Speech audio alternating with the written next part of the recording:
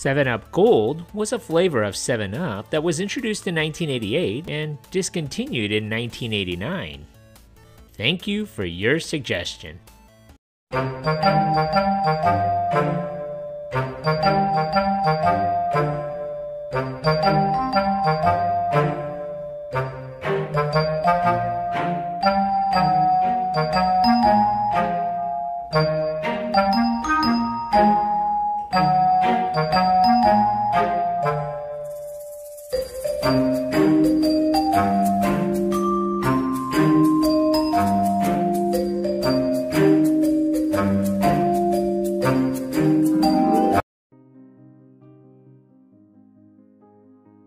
When you think of sodas or soft drinks, you naturally think of Coca-Cola, Pepsi, or maybe even Dr. Pepper, which are loaded with sugar and caffeine.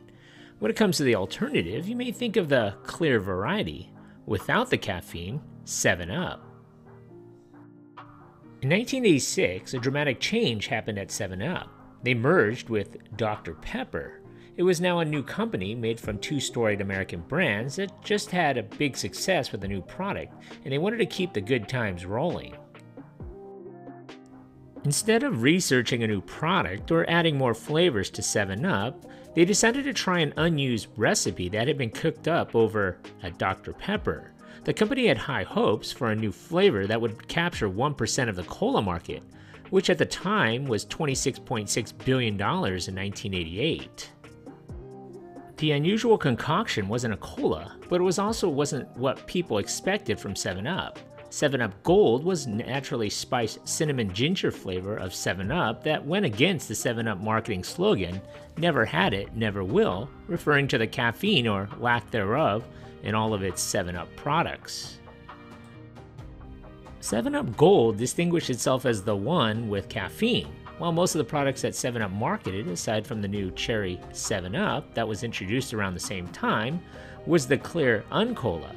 7-Up Gold wasn't exactly gold or clear, instead it was a cola-like amber color with maybe just a tinge of red, more in the spirit of a ginger ale than a true Coca-Cola or a Pepsi.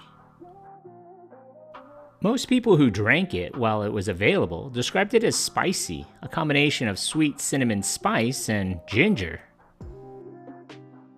The packaging was really nice, red cans with white lettering, accented with gold.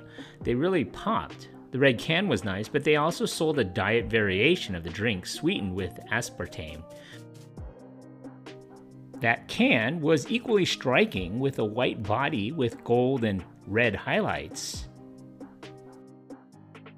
They used the term gold not as a description of flavor or packaging, but instead because they thought it would make people think premium. 7-Up Gold and its Diet 7-Up Gold alternative was first introduced in 1988 in many markets across the United States.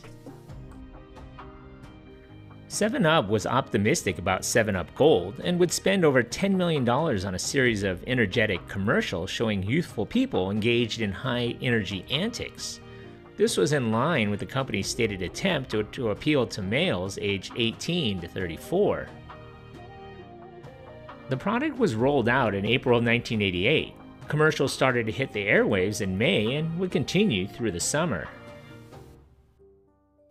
It had been reported that they hoped to capture 1% of the market with their new product, which would have been about $266 million a year in revenue. So with the ads rolling out in print, radio, and television, 7-Up Gold hit store shelves and 7-Up was expecting blockbuster sales. While it had its fans, it was nothing like the groundswell that Cherry 7-Up had received. So the company decided that rather than try to keep the brand going, they would pull the plug. In early 1989, bottles stopped appearing on store shelves, and by spring of that year, it would be gone. So what happened? The target customer group did not take well to the new soft drink. Marketers had focused on lifestyle, and when shoppers were in stores and spotted an amber 7-Up brand, it was confusing. Was it a cola? Did it have caffeine? Why would it be called gold? None of that was answered in time to make a difference. The New York Times said in 1989, it seemed like a surefire strategy for creating a new soft drink. Test the flavor to make sure people like it, sell it under the brand name of an established product, and back it with $10 million in advertising. For 7-Up Gold, however, it turned out to be a recipe for a flop.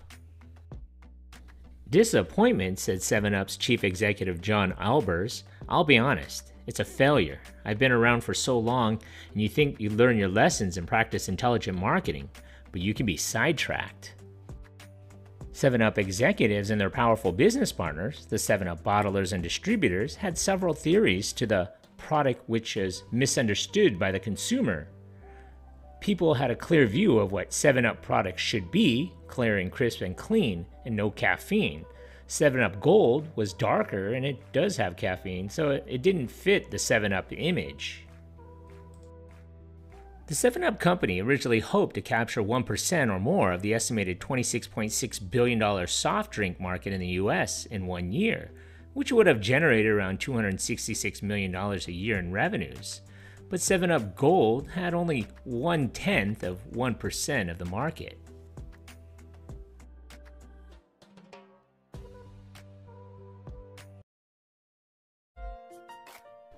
So what do you remember about this iconic beverage? Leave a comment, or if you want, leave a suggestion for a future video about your favorite soft drink. Make sure you hit that like button and subscribe to this channel. Thanks for watching.